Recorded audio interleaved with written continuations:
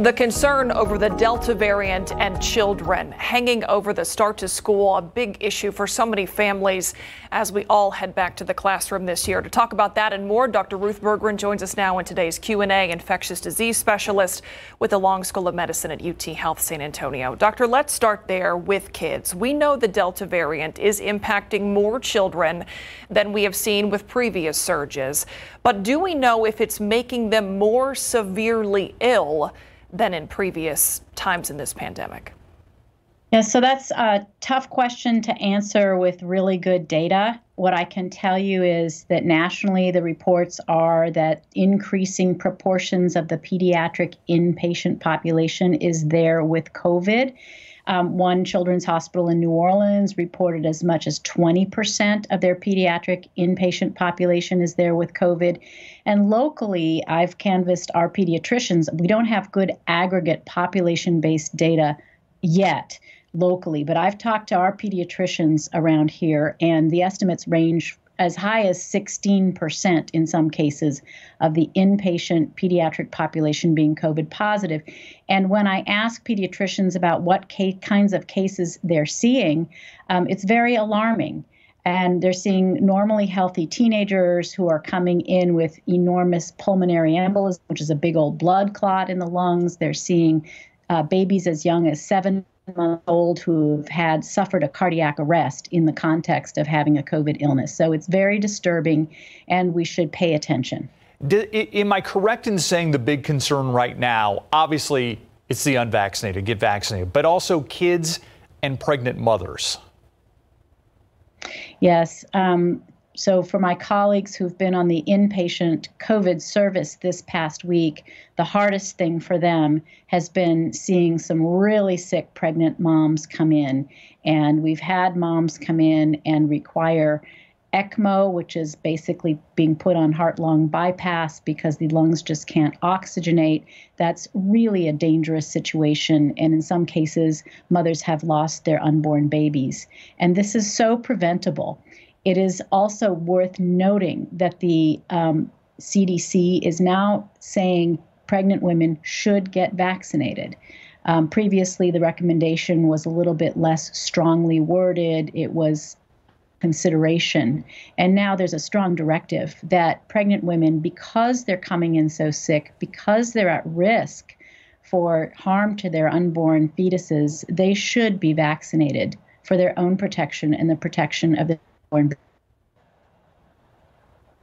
It's such a heartbreaking trend we're seeing with this Delta variant. And when it comes to hospitalizations, I've still heard people make the argument or assumption that a lot of people who are getting severely ill must have pre-existing conditions. They were perhaps already in bad health prior to being infected. What's your response to that? What are you seeing? Well, yes, it's true that the more pre-existing conditions you have, the more likely you are to do poorly with COVID.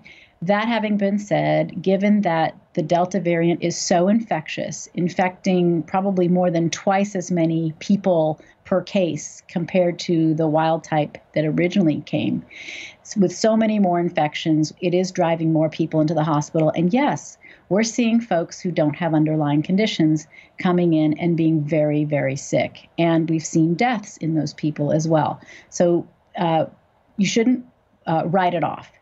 And also, for people who feel like they're healthy, so they shouldn't worry because they'll get over COVID, there's a disturbing study that just got published in a very credible journal, the journal Nature, a scientific report, where they did a huge meta-analysis of tens of thousands of cases of COVID-19 from around the world.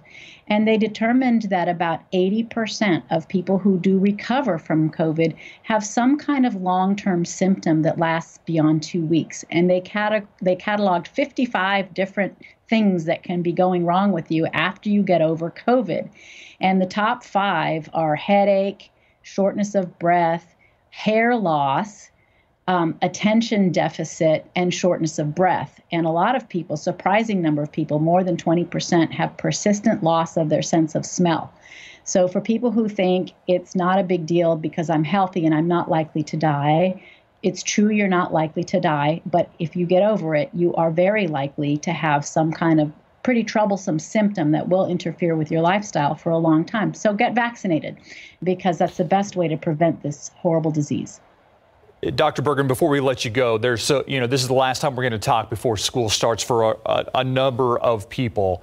There are a lot of parents who are anxious, stressed out there. I think I'm standing next to one.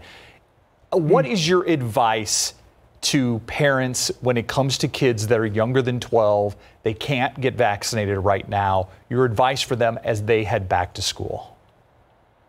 Right. Talk to the kids about masking and tell them that this is just like putting your seatbelt on when you get in the car. It doesn't guarantee you that everything is going to come out fine, but it really increases your safety. And none of us has any problem with putting on a safety belt for a kid. And so nobody should have any problem with putting on a mask. And you can empower these children, empower your kids, and say to your child, this is for your own health and well-being as well as others, and nobody can take away your right to wear this mask. So you should wear your mask.